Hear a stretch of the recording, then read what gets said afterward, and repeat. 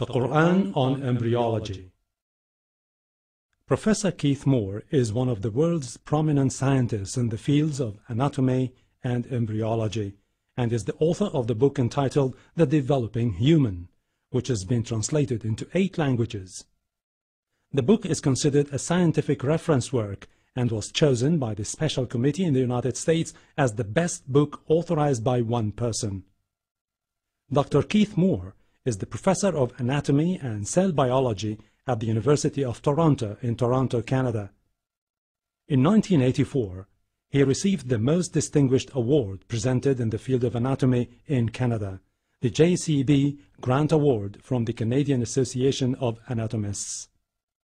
He has directed many international associations such as the Canadian and American Association of Anatomists and the Council of the Union of Biological Sciences.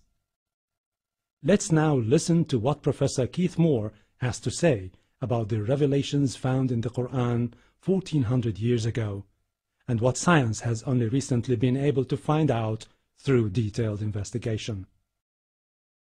In the 1940s, Professor Streeter of the Carnegie Institute of Embryology in Washington, D.C., proposed a system for classifying the stages of human development. His system arranged human embryos in 23 numbered stages based on their differences in appearance. The Carnegie system of classification was used around the world until the 1970s, when a more refined system was proposed by Dr. Ronan O'Reilly of the Carnegie Institute of Embryology, now in San Diego, California. Intensive studies of the Quran and Hadith in the last 4 years have revealed a system for classifying human embryos that is amazing, since it was recorded in the 7th century A.D. Although Aristotle, the founder of the science of embryology, realized that chick embryos developed in stages from his studies of hen's eggs in the 4th century B.C., he did not give any details about these stages. As far as it is known from the history of embryology, little was known about the staging and classification of human embryos until the 20th century. For this reason, the descriptions of the human embryo in the Quran cannot be based on scientific knowledge in the 7th century. The only reasonable conclusion is that these descriptions were revealed to Muhammad from God. He could not have known such details because he was an illiterate man with absolutely no scientific training. The first stage is adapk, and you'll have to apologize for my pronunciation. This is from Surah Tariq 6. He is created from a drop emitted. This Arabic term refers to the forceful emission of fluids which occurs during ejaculation in the male and ovulation in the female. The male secretions, called semen, contain the spermatozoa, and the female secretions, called follicular fluid, contain the ovum.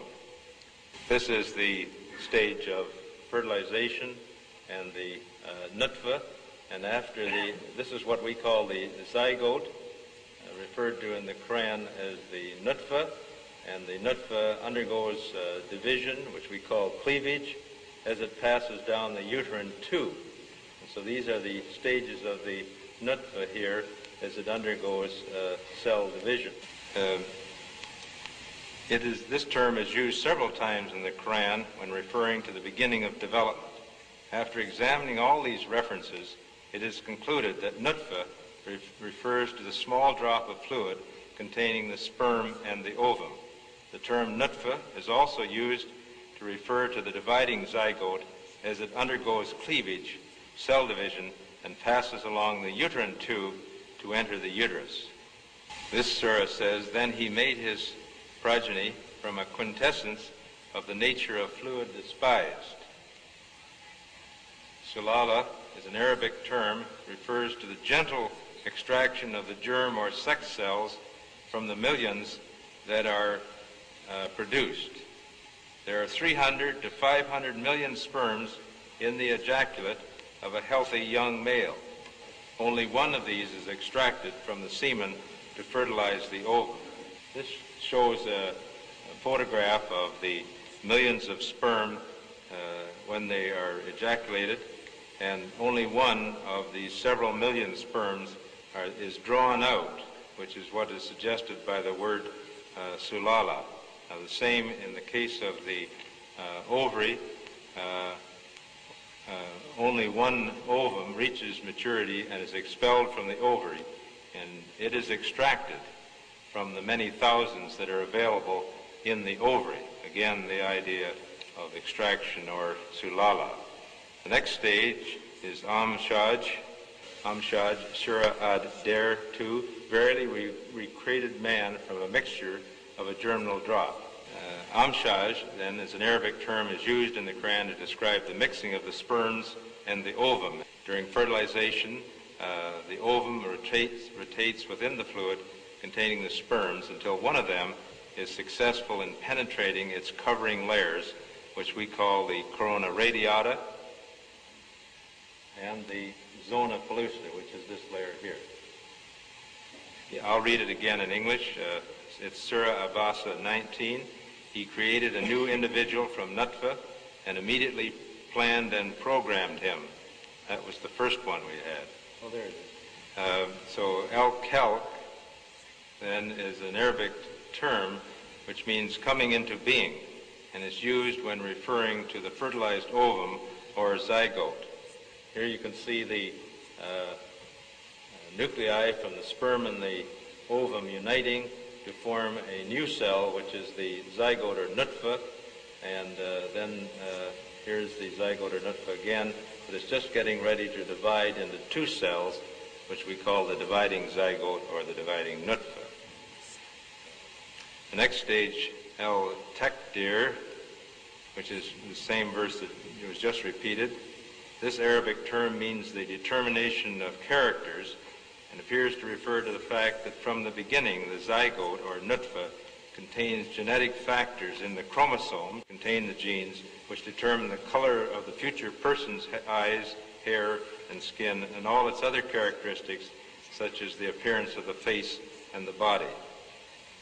Al-Harth, Surah Al-Bagara, Ayah 223, your wives are as a tilth unto you. This Arabic term refers to the plowing of the earth and the sowing of the seed in it. This term is used in reference to sexual intercourse, plowing, and implantation of the blastocyst, sowing of the seed.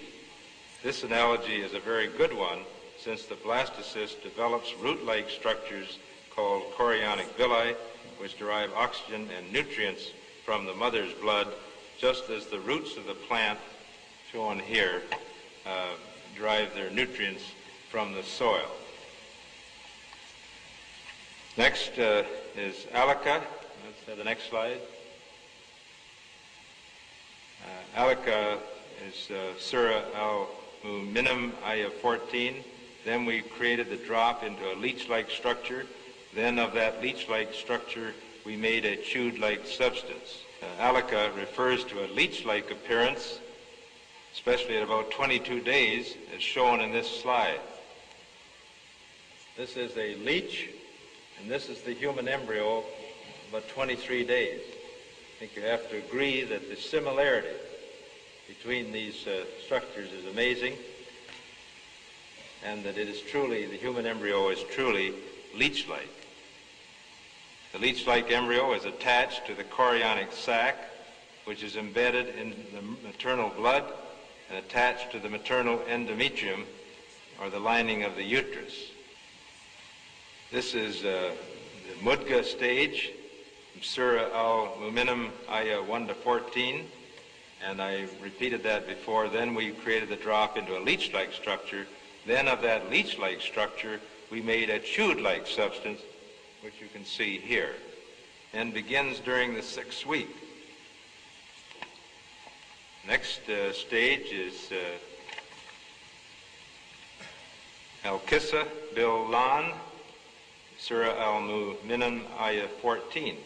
Then we clothe the bones with flesh. So in the previous stage, then we had the bones, and then we covered the bones with flesh. So this Arabic term means a clothing with flesh, and after the bones form, they become surrounded or clothed by flesh or muscles, which acquire attachments to them. These muscle attachments permit movements of the skeleton to occur.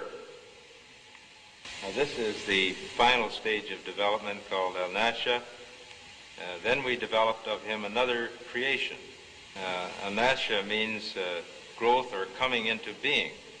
This undoubtedly refers to the fetal period when there is growth and differentiation of the embryo that developed in the embryonic period. The rate of body growth during the fetal period is remarkable, especially between the 9th and 16th weeks.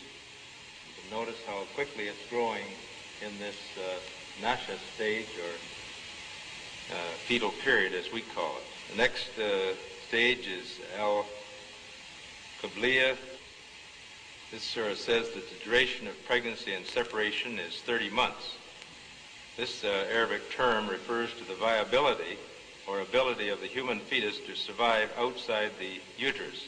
There is no definite time when survival of the fetus is assured, but it is generally accepted now that a fetus that is 24 weeks or older has a reasonable chance of survival.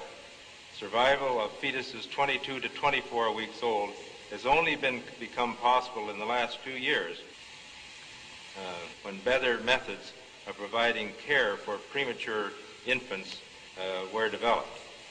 So the period viable embryo or fetus would be here at 24 weeks. We used to say 26, 28, but now with better incubation, some babies at 24 weeks can survive, and we've even had some at 22 weeks, but this takes highly sophisticated incubation to do that. So this period then is the period of viability or the ability of the human fetus to survive. The next stage is the al-hadana, al-rahimia. This stage refers to the final stages of fetal development in the uterus when the fetus could survive if born prematurely, but it remains in the uterus where it is supported or nourished by the mother. In most cases, therefore, the uterus acts as an incubator for the premature infant. Weight gain during these final weeks is phenomenal as the fetus accumulates fat and is gradually prepared for birth. This last ayah is Surah Abasa, ayat 19 and 20.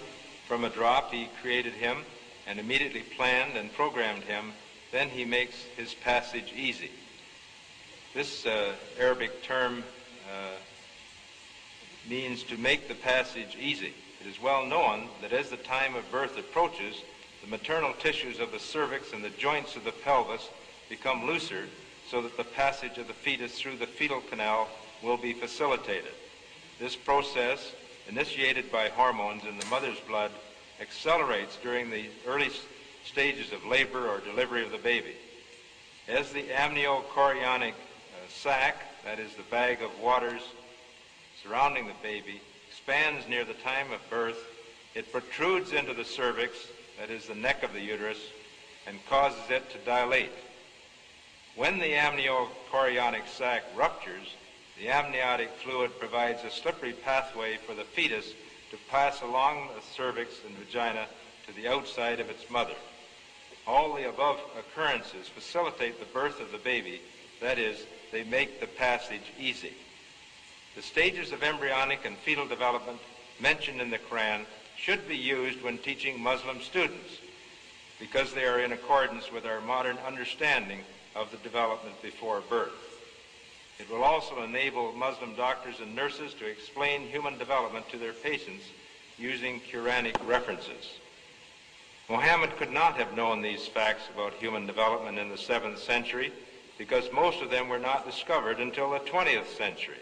Muslims and others are justified in concluding that these facts could only have been revealed to Muhammad by the one who knows all about us, not only about how we developed, but how we live and function.